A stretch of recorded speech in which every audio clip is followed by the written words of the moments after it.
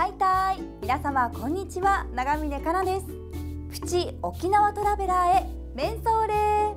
私はスタジオから沖縄大好きな外国人2人、ヴァンソンとクリスタルの行方を見守りながら、うちなんちの目線で2人の取材に対しコメントさせていただきます。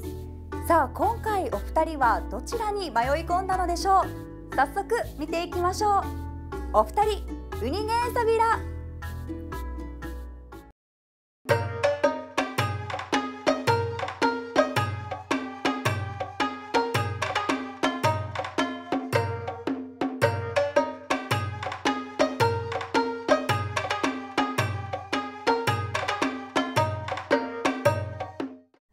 ご覧の提供でお届けします。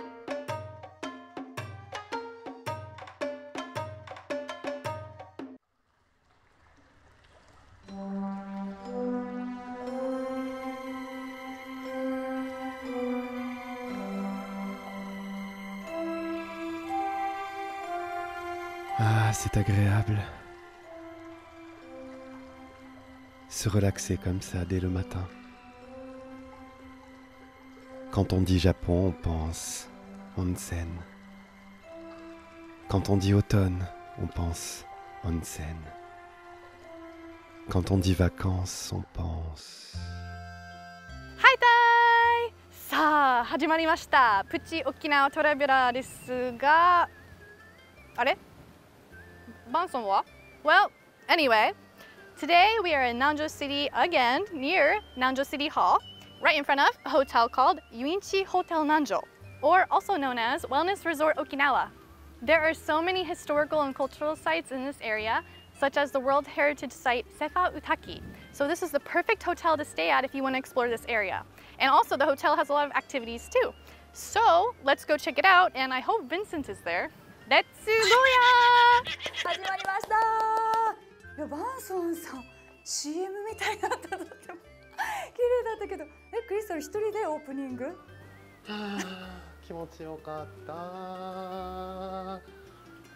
あ、ごめん、温泉入っちゃって。何してるの？ちょっと温泉入っちゃって時間忘れちゃった。もう暑いし一人だし。頑張ってた？頑張りました。温泉気持ちよかったよ。いいね。まあでもね、そんなにねもたもたしてられないので、お仕事行きましょうね。はい、なんかどの口が言ってるっていう目で見られてるけど、行こう、頑張ろうね。笑顔、スマイル。温泉ゆっくり使って遅刻したんですね、バンソンさん。すごい綺麗なホテルですね。なんか天井が高くて、中庭とかもすごくいい雰囲気で。いい雰囲気ですね。どうですか？もう like a fancy, very fancy hotel. Yeah, fancy, very gorgeous. さあ、この素敵なホテルなんですけど、今日このユインチホテルを紹介してくださる大工さんです。よろしくお願いします。こんにちは、よろしくお願いいたします。いらっしゃいませ。ユインチホテル南城は地産地食のお料理にこだわったレストランと、あと天然温泉、あと広大な敷地でいろいろアクティビティが楽しめるウエルネスホテルとなっております。ウェルネスホテル、すごく大きなホテルではあるんですけれども、全部でどれぐらいの客室があるんですか？はい、全部で和室と洋室、ロイヤルスイート合わせて147室ございます。147の洋室、和室、ロイヤルスイート。これはロイヤルといえば王様っていうことなので、そうですね、王様が泊まるぐらいのスイートということですね。ちょっと一生泊まれないかもしれないけど、せっかくの取材なので、ぜひそのロイヤルスイートを案内していただけませんでしょうか？ロイヤルスイートご案内いたします。ぜひお願いいたします。お願いしま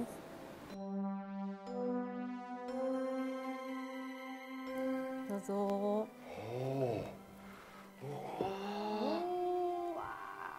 すごい。広い。見てこの景色。本当に中城湾を一望できる。We can see the whole Nakagusuku Bay from here. That's so beautiful. The ocean is beautiful too.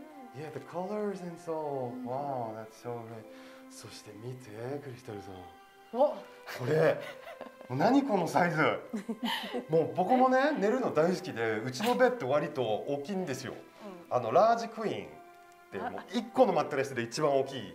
ラージクイーンも。ラージクイーンです。寝るの大好きです。でもこれはさ、キングってシングル2つ、ラージキングってセミダブル2つだけど、これどう見てもダブルベッド2つだから、何エクストララージキングっていうの？そんな感じですよね。もちろんねアクティビティもこちらのホテルのもう目星でもあるんですけれども、この部屋にいたら何のアクティビティもなくずっと座って景色を見るだけでもウェルネスはもうストレス解消です。そう、ウェルネスはもう手に入れられる気がします。リラックスできる。でも癒されるかと思います。実はこちらのお部屋、通常のお部屋と違いまして、天然温泉付きのお部屋となってます。天然温泉付き ？Like hot spring within the room。あ、hot spring そうでございます。そう、天然温泉 like real hot spring hot water。はい、そうです。これもしかしたらエンジンの湯さんも入ったんじゃないですか。それと同じ。さようでございます。そちらもちょっと。はい、ご案内いたします。こちらです。もう一回入るかもしれないけど、いい？すごいね。バスルームだ。こちらでございます。わあ、すごい。すごい。見て。ね、温泉の香りがやっぱりするんですね。色もついてますね。色も本当にもう本物。土の中から湧いたお湯って感じが、それが部屋でこの景色を見ながら楽しめるっていうのはいいですね。バンソンさんまた入っちゃうんじゃない？もう絶対入りたいというテンションですよね。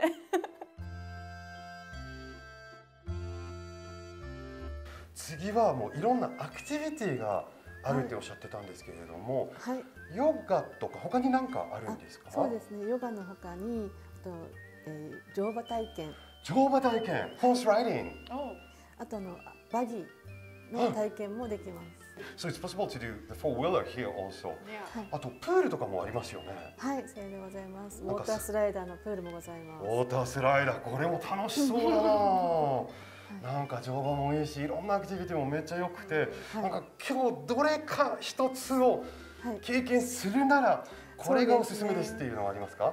今日はすごくいい天気なのでバギーに体験していただきたいと思います。おお、So that's great. Let's change and do it. Yes, let's try it out. バギー頑張ってきます。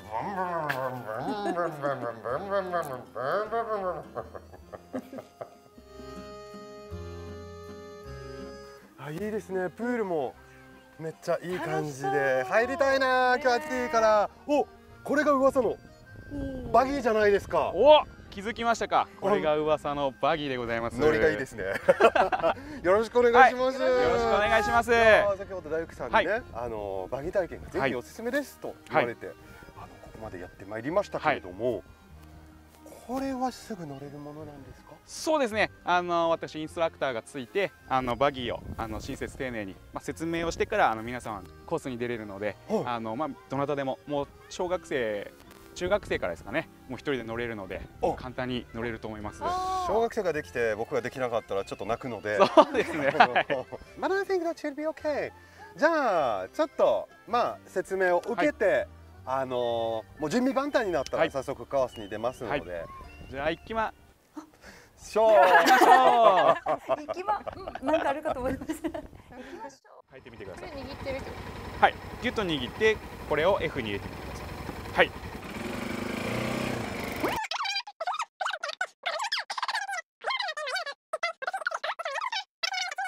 これでもう大丈夫ですね。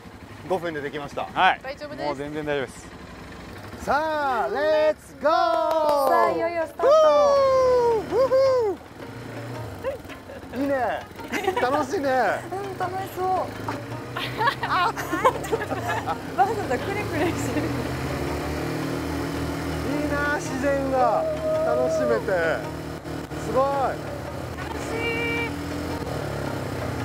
そう、沖縄の魅力って海だけじゃなくてこういう森の中にもあるんですよね。いいですね。蝶々がいた。Oh, there's so many butterflies. It's so pretty.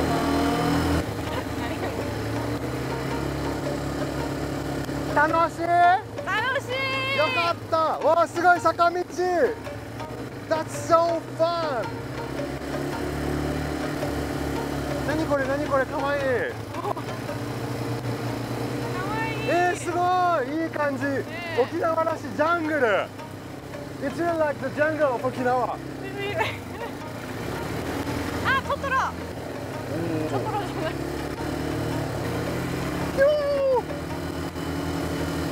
Let's do it。おお、うわ、すげえすげえすげえ。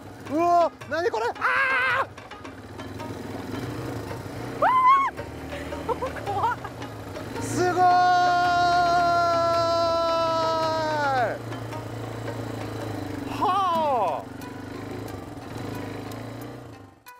Look at this view。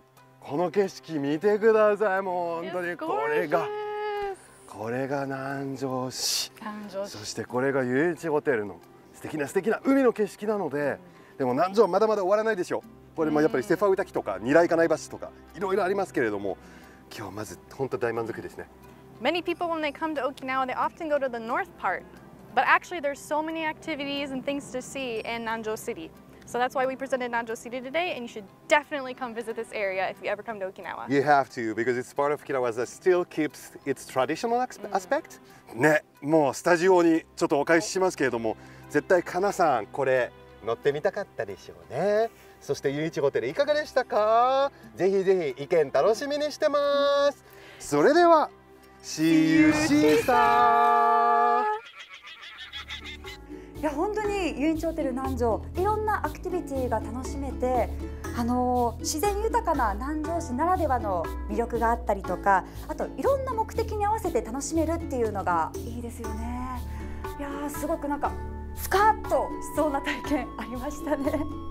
さあ皆さんもですね、もう南城市の大自然を体験するとやっぱエネルギーがチャージできると思いますので、ぜひ皆さんもチェックしてみてはいかがでしょうか。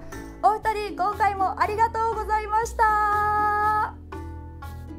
さあ今日もお二人に沖縄の魅力をたくさん知っていただきました。うちなんちゅの私でも新しい発見がたくさんありましたよ。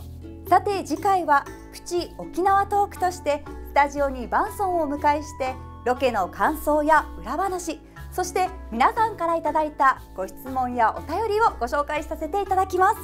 お楽しみに。うんじくみそうりよ。